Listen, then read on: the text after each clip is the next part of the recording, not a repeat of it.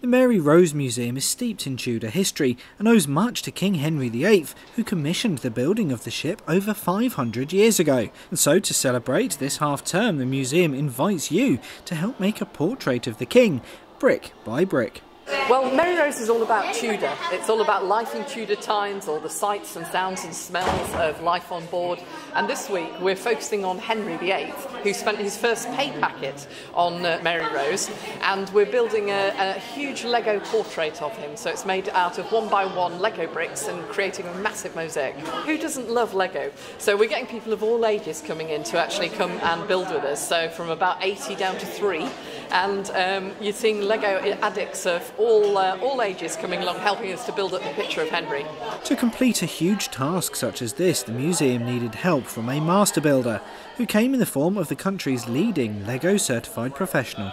Well, that's right. We're working with Bright Bricks, who are the premier Lego builders in the whole of the country. And luckily for us, they're based in Hampshire, in Borden. So it's a great partnership. We've really enjoyed working with them. And we're planning to do another mosaic, which will be the biggest 1x1 mosaic ever built in the UK over the summer holidays. A couple of years ago, we broke a world record for the largest Lego model ever built. We built a tower bridge for the launch of the new Discovery vehicle, and that contained 5.8 and a bit million bricks. I can't remember the number of the bit, but yes, there was a lot of bricks. It took 6 months to build with 25 builders.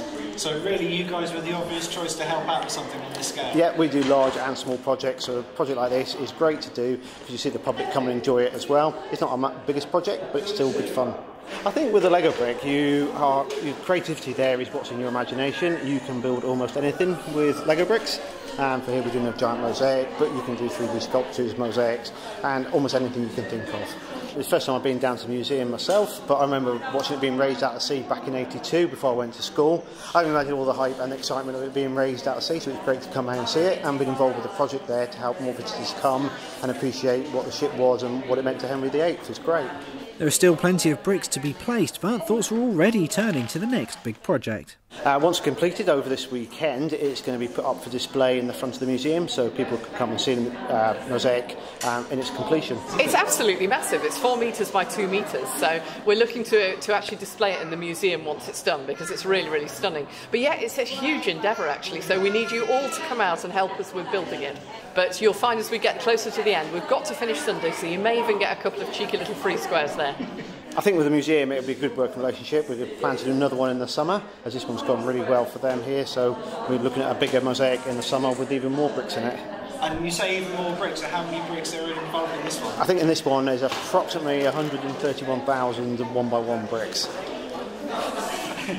And yes, you do get sore thumbs if you're doing the lot all at once. It's going to finish on Sunday late afternoon.